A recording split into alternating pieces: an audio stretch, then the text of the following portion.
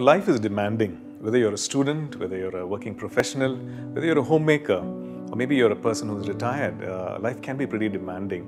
Mentally, emotionally, physically, it's pretty demanding. And we all get physically tired at the end of the day. And sometimes we wish we had more strength in order to finish whatever we started.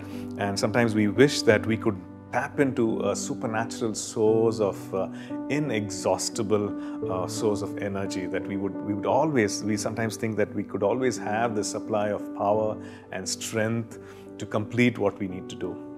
Now, when we look at Philippians 1 and verse 19, we read this: "For I know that this will turn out for my deliverance through your prayer and the supply of the Spirit of Jesus Christ."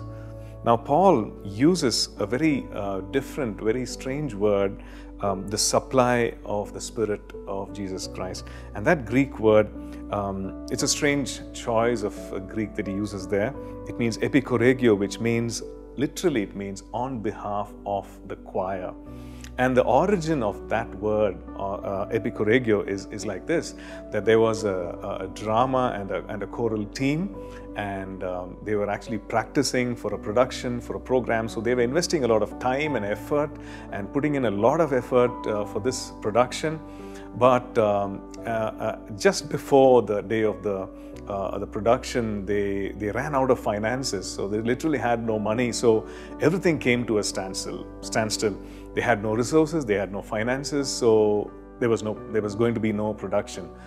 But at that time, there was a wealthy man who came and said that he would make a contribution. And in fact, he made a contribution, and this was on behalf of the choir. And the contribution, financial contribution that he made was more than enough, and it took care of all their needs. And in fact, they had so much more surplus after that.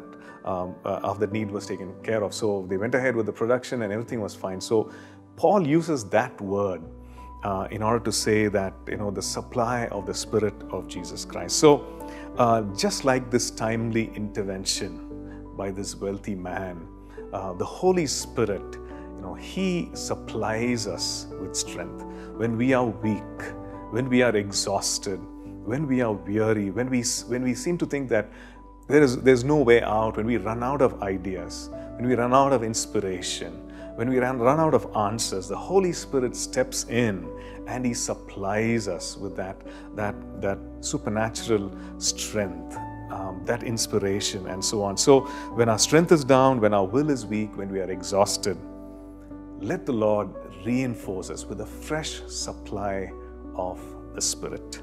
So we can pray saying, "Lord, we don't have enough strength, so we ask for a supply of your Spirit." Let's pray.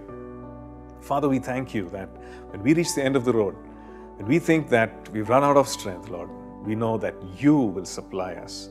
Lord, that we know that you will give us that strength from your inexhaustible supply and source of strength. And so, God, today we ask for that strength. We ask that our strength will be renewed like the eagles, even as we come to your presence, even as we wait in your presence. We thank you. In Jesus' name we pray. Amen. Thank you for tuning in to Living Supernaturally. For more resources to strengthen your spiritual walk, please visit apcwo.org.